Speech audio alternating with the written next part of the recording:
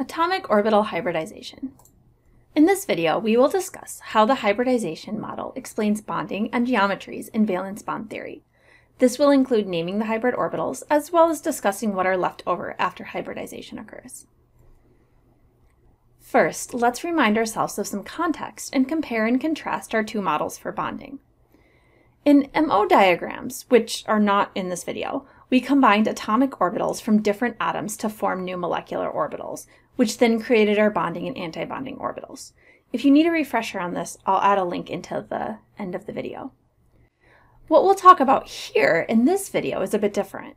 Here, atoms retain their own orbitals, but they are now hybridized into new orbitals, which allow the geometries that we learned about in VSEPR.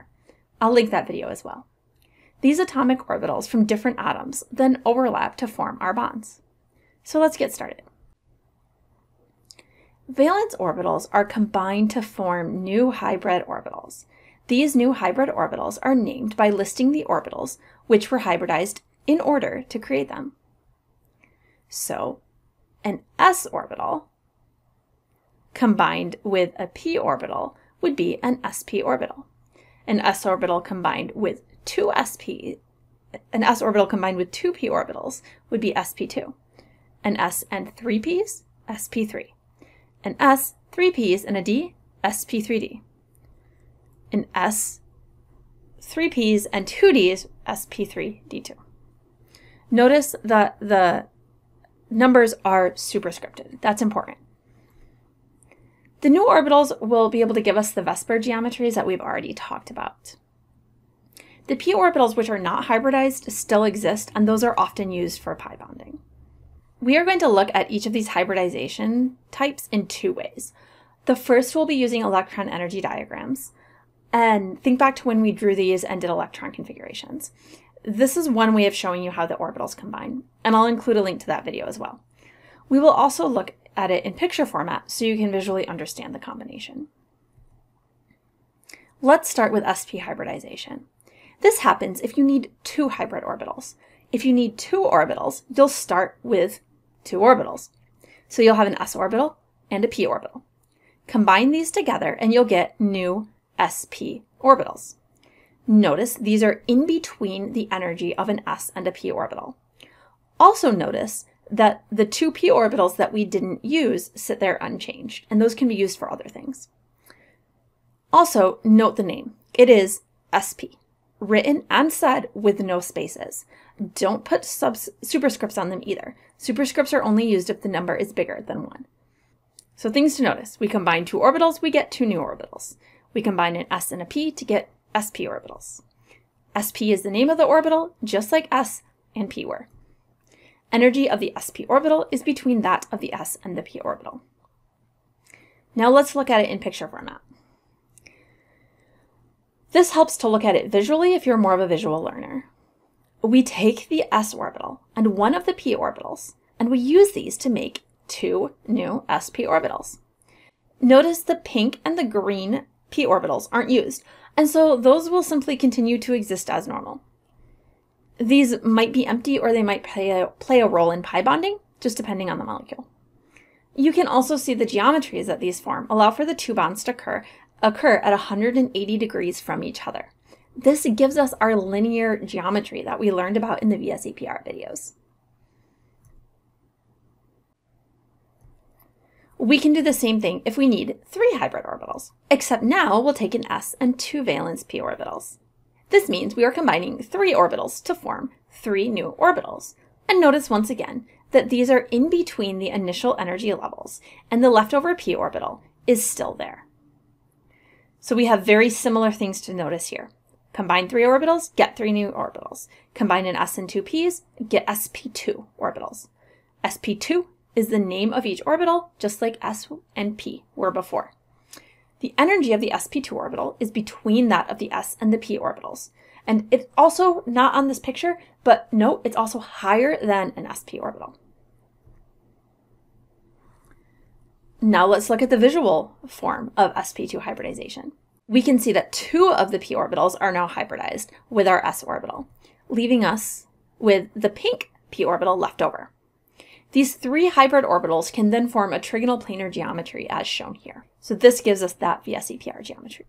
Next logical step, sp3. This is for if we need 4 hybrid orbitals. Then we would combine an s and the valence p orbitals, all 3 of them, together to get the 4 new sp3 orbitals. These are again in between the level of the s and the p orbitals in terms of energy.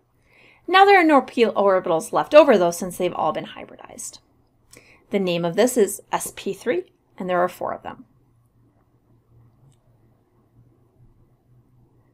This gets a bit tricky to see the geometry if you show both lobes for all 4. And so even though each of these do have 2 lobes, just like in the other examples, we typically represent them by just showing 1 lobe of each hybrid orbital.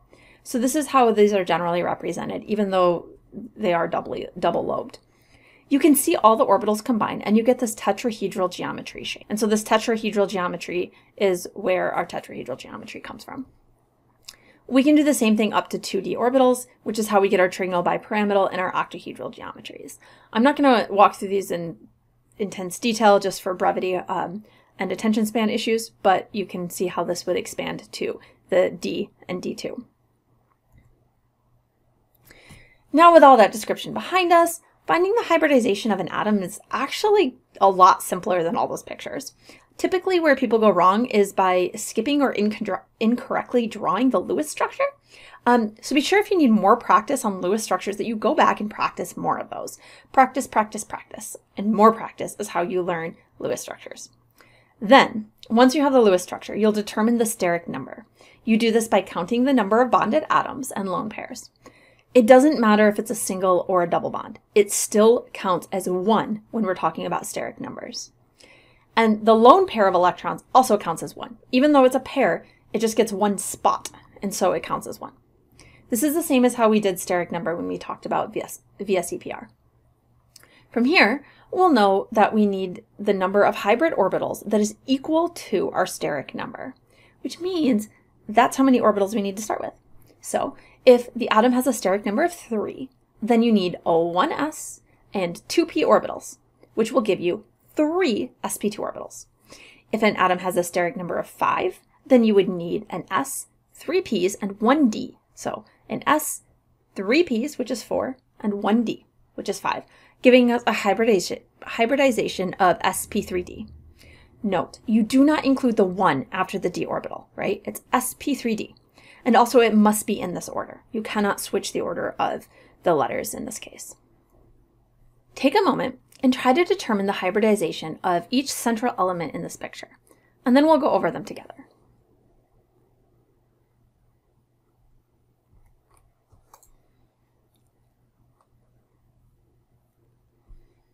Let's first talk about the N2.